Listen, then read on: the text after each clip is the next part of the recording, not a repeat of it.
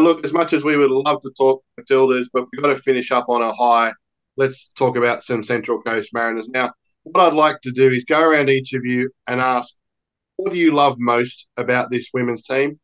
And which player in our team either resembles you, is your favourite player, or is just someone, for whatever reason, you think we need to be talking about? Leigh, I'm going to start with you.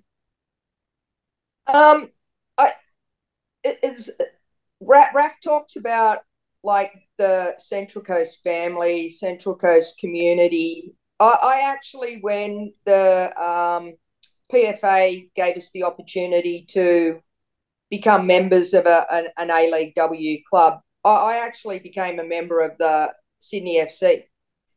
And then Raf started saying, "Oh, you should come to the game, Central Coast, yeah, yeah." And Sydney FC, all I'm getting is the same emails that everyone else is getting. You go, you buy your ticket, or you get in and blah, blah, blah, blah, blah. And that was it. It's just same as everyone else. Whereas Mariners have made us feel like we do belong to the club and we Yeah. are valued. So I can totally understand what she's saying. And it does feel like in the old days, you were part of a community. Like you were your club, your team, your club, your rep team, your state team. Everyone felt like family. Yeah. And that's what Mariners do, and they've done really well. So I can't thank the guys there enough. So from a playing perspective, why do I like the team? I I I like watching the team. I kind of watch maybe a bit more analytical Mm. than your average everyday spectator. Yeah. That's the Kind of coaching like coming up. picking the game apart, and there's lots to pick, but um, I can't fault their effort. Their technical ability is good, but could be better. Their tactical awareness is good, but could be better. But I think that's aligned with how much they actually train and how much Mm. they play. So I believe that the bigger the investment, the better the quality of football. So they just haven't had enough yet. They would get better if we had a fully professional league. Yeah. And that's what I want to see happen, because that's that opportunity that we haven't been given yet. Yeah. So we're part way there, but we need to be fully professional for that, for the quality of the games to be better and more consistent. I think we could actually outdo the guys there, because the guys are fully professional now. Yeah. And I actually think some of the games that not just the Mariners have played, but the quality of the A League W, probably from a consistency perspective, is probably better than the guys. As for a player, I kind of have to pick Roller, even though she's a lot taller than I am. She's a lot slimmer than I am. She's actually left-footed, and I wasn't. But Because apart she's from that, come there's from, no difference, right? apart from that, and she's American, and I'm Australian. Apart from that, there's no difference. But she's come from Identical. our club, so I would choose her. Absolutely. Renaye, I mean, I know if I was to ask you, what do you love most about this women's team, we would be here for another 3 or 4 hours, if not another 5 or 6 podcasts. But can you break just something down to me that has really just really grabs you about this women's team, and yeah, give us a player that you relate to or just love watching. I'll keep it very short, Marty, and well recognised, because I could bang on for a while. What is there not to love about the Mariners? Look, they could be coming last in the league, and I would still love them and praise them highly. I love everything about the Mariners: the community, the family, the inclusion, the connection, the bringing together of fans that become good friends for life. Uh, just like they play gritty, gutsy football. They don't quit. I like the way that they're all inclusive. The way the club wraps their arms around them, supports them. The girls are treated, I believe, equal to the men, as in gear. I love the fact that their coach, Emily, is full-time, not part-time. That tells me the club values her. Yeah. We've got a full-time male coach. We need to do the same with our female coach. No different. I love that. I love the equality in the club. Yeah, I love it. I love everything about it. I think I'll cut it really short. The player for me is Rasmussen, local girl, Buff Point, played in Tukley. I got to chat to her. I think she's got huge potential. She's come through the Central Coast, which I love, her grassroots, which I resonate with, and the fact that the Mariners, when they came back in, it's the small things that the Mariners do that I just love, that maybe not so many people know about, is she was their first signing. They showed respect to a local junior grassroots player. And that, for me, just explains what the Mariners are all about. It's outstanding. And it's just the small things. I get quite passionate because Central Coast, to me, is where I grew up, where my fond memories are, where I had a great football community, my family, some of the best friends I made on the coast, as outstanding families built this community of Central Coast football. So, yeah, for me, it's just all the little things that make the club great. And I'm absolutely gunning for them to be playing in that top 6 come finals time. I really, really hope they do. I think they deserve to be there. And it just showed in the game in Sydney against FC. Backs against the wall, lost their keeper, threw in their defender. I've lost the name for a moment, but how gutsy and gritty was that? That just is what Central Coast football's about.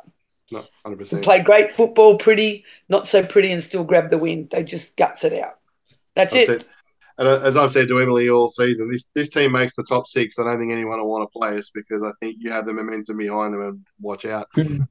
Vicki, what about yourself? What's grabbed you about the Central Coast Mariners, and what player can we put up in lights from you?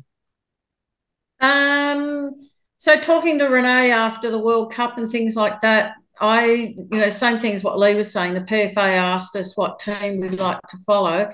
Yeah. And like previous years, we've just, because it's just probably just easy as well, and we are local, we've sort of gone with Sydney FC. Yeah. But, Renaye sort of said, look, these guys are really great. They've, got a really good setup. They're a fantastic family club.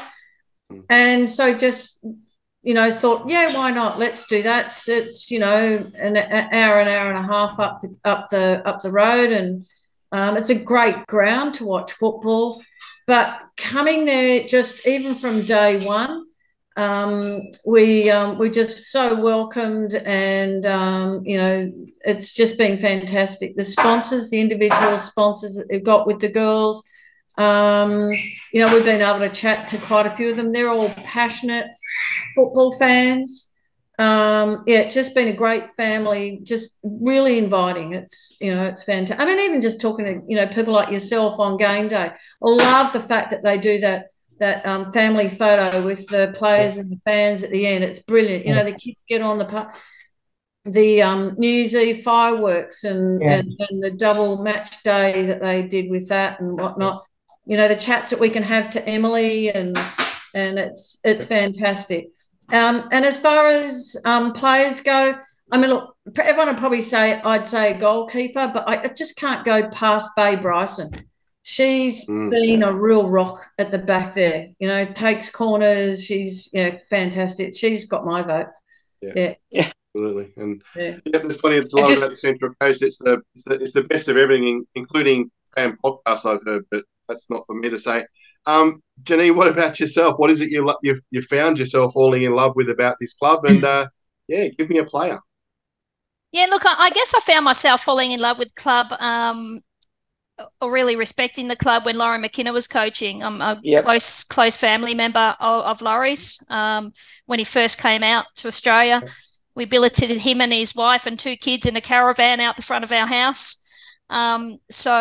He's always been like a brother to me. And when he was coaching the Mariners, I would fly up some weekends and watch the Mariners men play. And, if I wasn't flying up there, I was certainly watching them every game they played on TV from Melbourne. That's probably been my first love with the club. When Rafa, aka Harry Highpants, there sort of spoke to us a little bit about what the club have done for the alumni. I guess I got a little bit envious because living in Melbourne, I certainly can't get up there every weekend as I once did. But so I nominated Melbourne Victory, and whilst the Melbourne Victory Club has been good with myself and Carolyn Monk, who's another alumni, we nominated Melbourne Victory. They gave us membership to both the men's and women's, and they kitted us out with a scarf. But we certainly don't feel the club's been as inclusive or welcoming to the former alumni, or the history of the game hasn't had the respect that the Mariners have showed their former players. So yeah, certainly if I picked a player, because I don't see them play a lot, but for me, Kaya Simon coming to the club, a former Matilda, she certainly would bring a lot of value to the young girls in the team. And to come back from a significant injury that she has had, I'm hoping that she gets back to full fitness and she's playing the game that she loves and does so well at. And she can certainly be a role model for the young girls coming through the Mariners club. So for me, I'd love to see Kai get back on the paddock on a full-time basis and dominate as she has, and as I said, invest in the youth of the Mariners team. And credit to Kaya too, and all of the women's team actually, because after every home game, they're right around the outside. Yeah. All the young kids that are running down, you see them. We've seen it for years with the men's, but now with the women's. 5-10 minutes to go, the youngest kids are running up to the front. They know what's going to happen, and they will and players are out there an hour and a half after their game with trainers yelling at them. They want to go in and do their debrief and don't keep Emily waiting kind of thing. But Emily's out there signing autographs as well. Yeah. And Kaya, who hadn't even got to get her boots on, come out from injury, was still out there doing the same thing. It's just amazing and stuff like that. Trae, what about for you? You get to wrap it all up. What have you loved the most? What are you loving the most? And player-wise, who's your pick? Yeah, like the other ladies have said, I've really enjoyed being brought into the club as an alumni and now supporter of the Mariners. And again, it's the little things like being able to be all together at the game, networking and meeting all the sponsors, being able to go there for New Year's Eve and enjoy the fireworks after the game, being asked to go out onto the field at halftime and be part of that entertainment, going onto the field after the games when they've won and mingling with the fans. And one young bloke noticed that I had my Matilda Alumni pin on my jacket, and that sparks conversations and builds more excitement. And I love the active group. The bunch of guys up on the northern side of the ground that get into it, and they go the whole match. So it's all these things, but the main thing is really being with the girls, this lot, and celebrating the goals with the team and celebrating with the team afterwards down on the field and going out to breakfast with them and just being bought in and feeling like we're part of that. And we can sit there and share experiences with the girls as well, like and this leads into one of my favorite players that would be more like myself, which is Taryn King, like being able to sit with her and talk to her about her injury. She's tall, blonde, and unfortunately injured and I've been there myself, so just being able to talk to her and make sure that she's got the support that she's going to need to go through rehab and probably for the first time understand what it is to be injured and have to go through that and all the recovery. And so that was pretty special that day where we had breakfast with the girls. So it's just been such a different experience to be treated like this. But the one last thing I wanted to say, and it's in regards to the Matildas, being the founder of the Australian Sportswoman, they're coming back to Australia in May to play China in Adelaide. Did everyone know that? Adelaide. No, having a game, didn't know where it was. That's been announced today. Okay. China, Adelaide. Cool. What date, Trae? 31st of May. Are they playing in Sydney in June? You heard it first. MartyMariner Show. There we go. Exclusive. Not sure about that, Renaye. Exclusive. I'll get on to that. Good job, McGov. ASW. Follow me on Insta and Facebook. The Australian Sportswoman. We need to get onto that. For sure.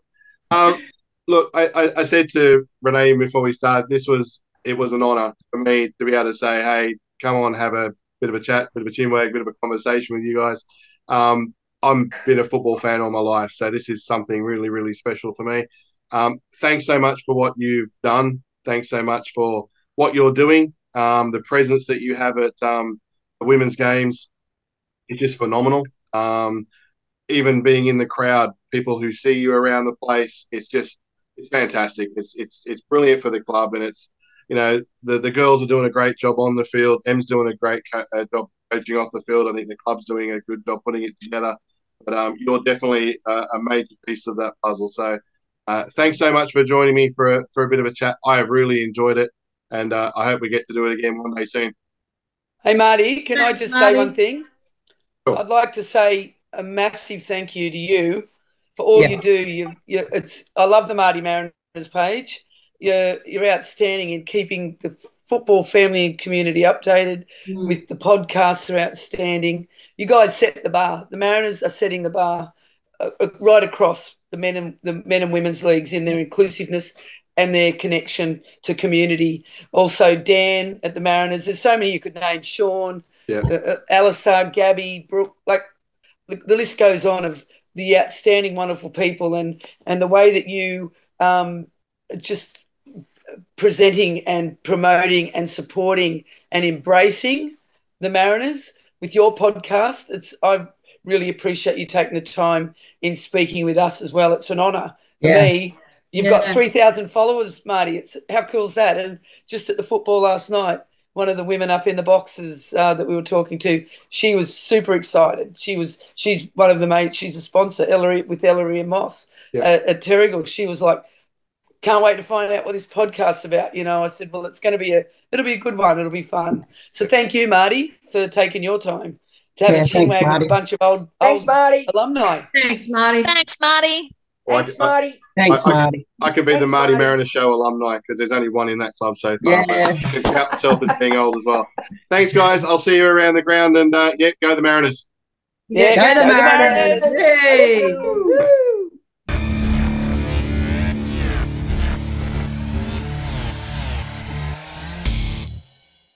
And that brings us to the end of our series of sowing the seeds and sowing on badges. What an absolute honour that was to have a chat. And there's a part of me that wishes I'd have kept recording because we chatted for a little bit after the farewell you just saw, and the banter between these women is just fantastic. And you know, they do such good things for our game. They have been there. They have done it. They have set the actual pathways. We wouldn't have our Matildas where they are now if it wasn't for these women who got out there and got it done. I mean, we're talking about doing their own fundraising. We're talking about, you know, paying their own way. You know, this all seems so foreign to us now, but to hear it from those that were there, again, it makes us realise how quickly we have come in a relatively short space of time when you look at the history of the game. So thank you to Leigh Wardell, to Trae McGovern, to Vicki Cerny, Janine McPhee, and Renaye Iserief, the absolute legend that she is, for being here and having that chat, bit of a chinwag and a bit of a conversation. I really, really hope you enjoyed it. As I said at the start of the first episode, if you're watching us through YouTube, make sure you subscribe to the channel. Helps us spread the word, helps us let people know about our game here in Australia, and people can find out more about our Matildas alumni. And if you're, of course, listening on Spotify, on Amazon, on iHeartRadio, Apple Podcasts, don't forget to hit those likes, those follows, those downloads, and all those hearts and different things that you can do. You know what you do when you go on there. It is greatly appreciated. And I must say, thank you to everyone who shares the program around too. More than welcome to share it around. The more, the merrier, I say. Okay, that is the shows. for the Matildas alumni. We will have to catch up with them again soon because that was just so much fun. Really, really hope you enjoyed. Hope to see you at a Mariners game very, very shortly. Looking forward to that. Go the mighty yellow and blue. And we'll see you again very, very soon. It's been the MartyMariner Show.